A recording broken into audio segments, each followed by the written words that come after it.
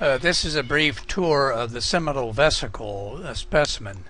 There are no specimens of the Seminal vesicle in WebMic, and that's noted here in this annotation, where we bring the text of Mail Lecture Slide 30 forward to remind you to go back to the lecture to understand the secretions of the seminal vesicle.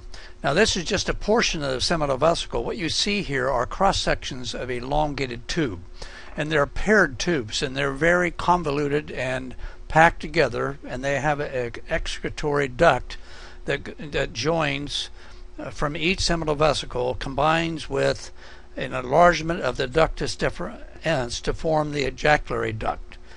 And it's through that ejaculatory duct that both sperm and the secretion of the seminal vesicles pass.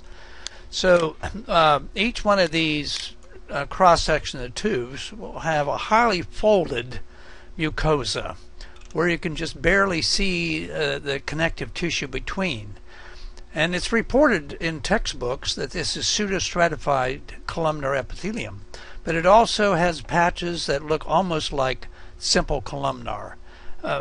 Whether you state in a test that it's simple columnar or pseudostratified columnar would be just fine, but you'll find areas where you'll see some nuclei underneath these, and that's where it gets its classification as pseudostratified.